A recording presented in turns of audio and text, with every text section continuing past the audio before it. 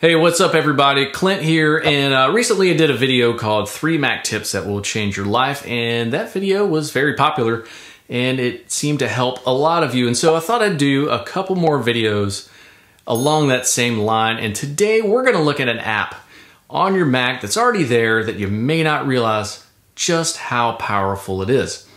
It's underestimated and it is overlooked, and that app is called Preview. Yep. That little old app that opens when you open a PDF or a picture. We're going to look at the 3 best features that transform my workflow, and I think you will find it helpful as well.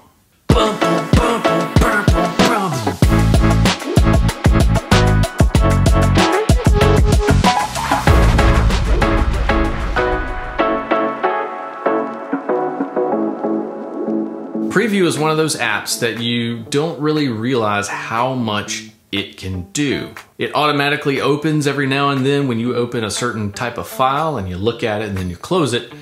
But what are you missing in this app? So let's go ahead and jump right into the 3 greatest features of Preview that you are probably not using. Maybe you are, I don't know. And by the way, if you missed that last video, the 3 Mac Tips That Will Change Your Life, it's linked down in the description. Also, I would love it if you find this helpful to like the video and also hit subscribe so that you'll be aware of all the other videos that come out after this. And first up is the Scan to iPhone feature. If you have an iPhone that's connected to the same Apple ID that your Mac is, you can actually use your phone to scan documents and photos into the computer using Preview. So first, start by opening up Preview. Then go to File and Import from iPhone. You'll see 2 options, Take Photo and Scan Documents. The Take Photo feature is super cool. Select that and your iPhone magically becomes a camera for your computer. And when you take a picture, it magically sends it to the Mac.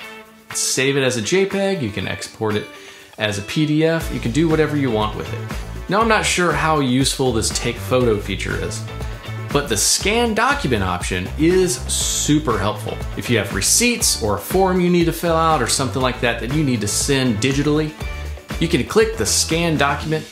Your phone becomes a document scanner. You can scan multiple documents, you can adjust the corners of it, and then save it, and it magically goes to your Mac. And it's open in Preview, and then you can do whatever you want with it. You can add text, you can sign it, more on that in a minute. You can do whatever you need and then export it as a JPEG or a PDF and send it on its way. Next up is the signature feature. Now it's 2022 and we do not own a printer here. I refuse to buy a printer. Printers are so 2020. But sometimes I have a document I need to sign and send it back to someone through email or something like that. And since I don't have a printer, I don't have a way to print that document, sign it, rescan it, and send it on. But why would I do all that when I can do it right there in Preview? To add your signature in Preview, open Preview, click on the markup toolbar icon to show all of the markup tools. Look for the icon that shows the signature and click it to drop down. This shows you all of your signatures that you have stored in there. Now you can store more than one. As you can see here, I have one that says subscribe, so if you like this video, I would love it if you would subscribe. But I also, down in the list, I'm not going to show it, I have my wife's signature too, so that I can sign for both of us if we need to send a document that requires both of our signatures. To create a new signature, click Create Signature. Now you have 3 options in here that are really cool. You can choose Trackpad, Camera, or iPhone. If you choose to use Trackpad, you can use your finger to create your signature on your trackpad and save it and use it at any time in the future. If you select Camera, and you can actually take a picture of your signature on a piece of paper. Now the other option, iPhone, turns your iPhone into a signature pad where you can create your signature with your finger, save it, and it goes right there and is saved in Preview to use at any time. I use this all the time to sign PDFs. All you have to do is click the signature icon, select the signature you want, it drops into your PDF document, you can move it, resize it, place it exactly where you want, and then you can export as PDF. And this final feature I want to share is my personal favorite, I use it all the time, and that is being able to merge multiple documents into one and create one PDF. There are times when I have multiple PDFs and I may want to merge them into one. I use this a lot to merge multiple chord chart PDFs together when I'm playing guitar for church.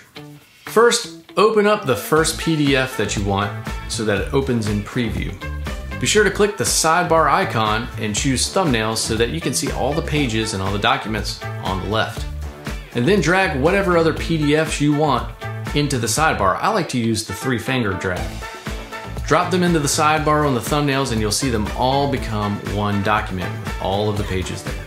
Then you can mark it up, you can do whatever you need to, you can add your signature, and then go to File, Export as PDF, and it will export all as one PDF. You can send it to whoever you need to send it to, you can print it, you can send it to a device so you can use, for instance, an iPad as your music stand. You can use it however you wish. By the way, you may have noticed that 3-finger drag I did. If you want to learn how to do that and other Mac tips that will change your life, check out this video right here. Good. Hey, thanks. Thanks for watching.